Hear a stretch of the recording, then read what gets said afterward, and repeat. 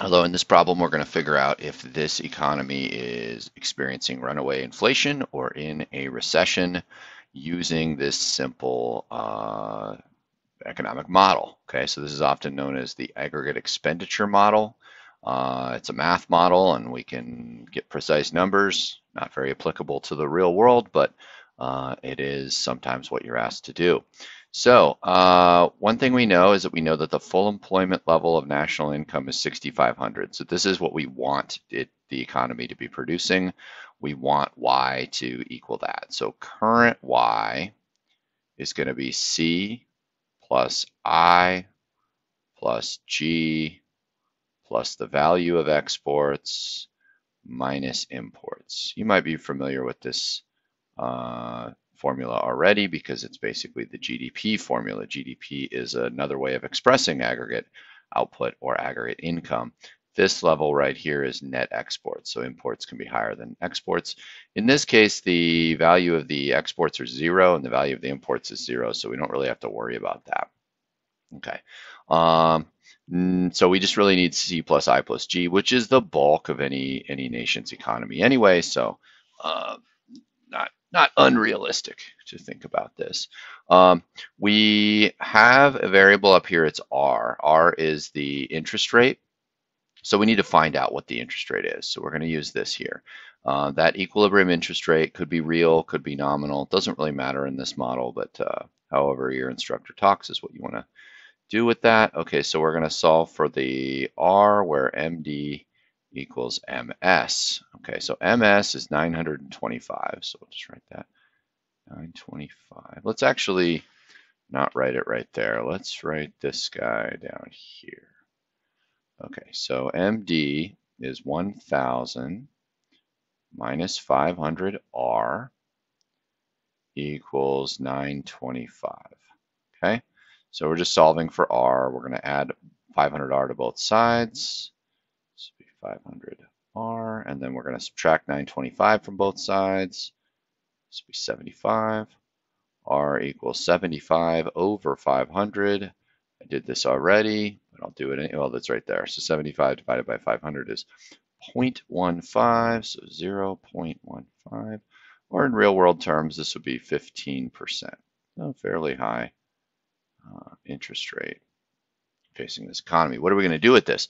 Well, we're going to plug it into this formula right here because we want to solve for I. This will give us this I number. Okay, so that would be 700 minus 2,000 times 0.15, and that is going to equal, so 2,000 times 0.15 is 300. 700 minus 300 is 400, so investment in this economy is 400. Government spending is 300, taxation is 300, so this tells us they have a balanced budget. Okay, if government spending is higher, then you have a deficit, and you'll either have to borrow from future taxpayers or borrow from the bond market. In this problem, they're balancing the budget, so we don't really have to worry about that. Okay, so now we can pretty much set this up, and we're just going to solve for y and see, and then compare that to that 6,500 number and see where we're at.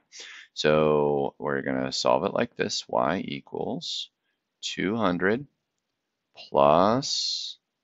Okay, now YD, so we're at, so it'd be 0.9 YD is disposable income. So it is the Y minus T. And we don't know Y yet, but we're going to find out. So it'll be just, we're just going to plug this part into here.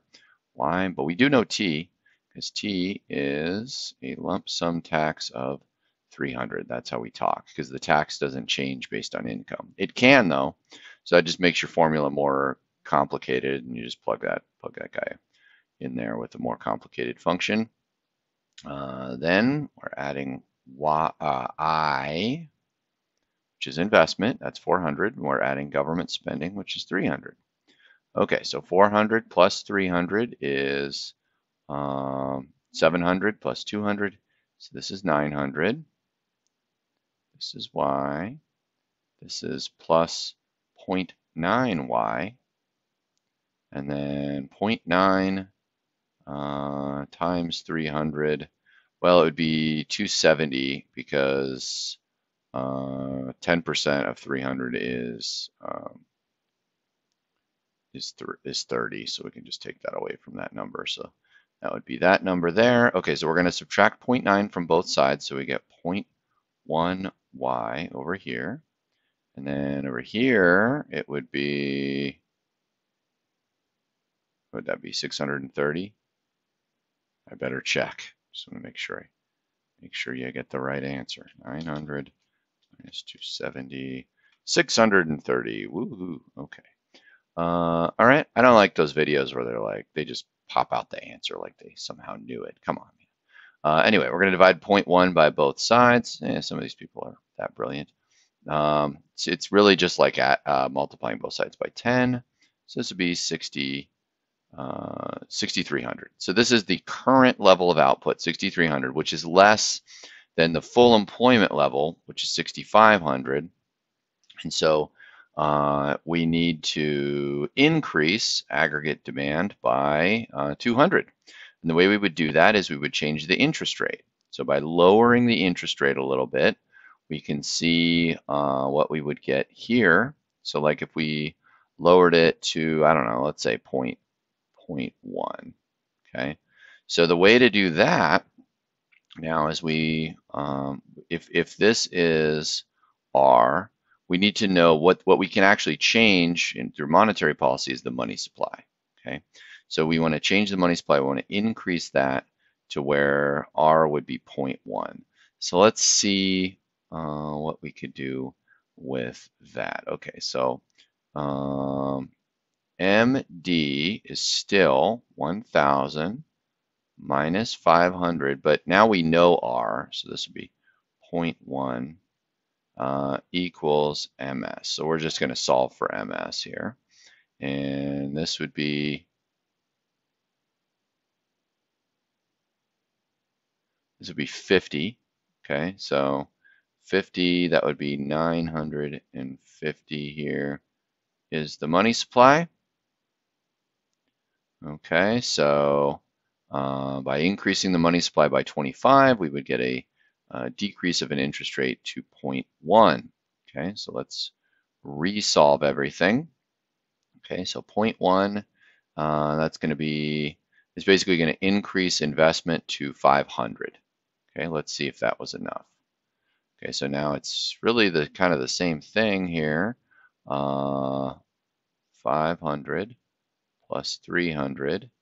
And then we can kind of use this part, since this part didn't change, we use that. 270 plus, oops, that's a minus, 0.9y, and then 900 equals y.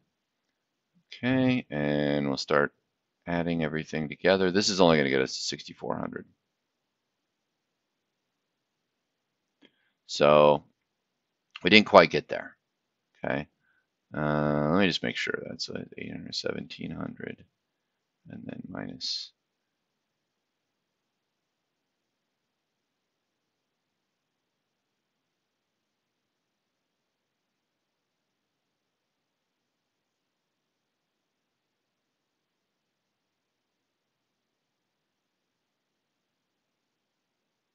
Oh, this is wrong here. This is not 900. This would be 200. So 200 plus all that. So this would turn into 1,000. Yeah. So this only gets us to 6,400. So another way you could do this would be to just solve backwards and to figure out what interest rate you need. So you set up the whole problem as 6,500 equals, and then we got C plus, so 200, and then 0.9 y. You could also change the tax rate. So if you wanted to change the tax rate that way, leave the interest rates the same. Okay, so this is 300, kind of hard to read, sorry. And then solve for disposable income and then change your tax rate to that. Your tax rate's going to have to be lower than it was before. So you could just plug in a number there. So like 200, solve for y, see what you get. If you get 6,500, then everything is good. If you don't, you need to change that level of t. And that's how to manipulate this problem when you know full employment and we want to figure out, are we in a recession or not.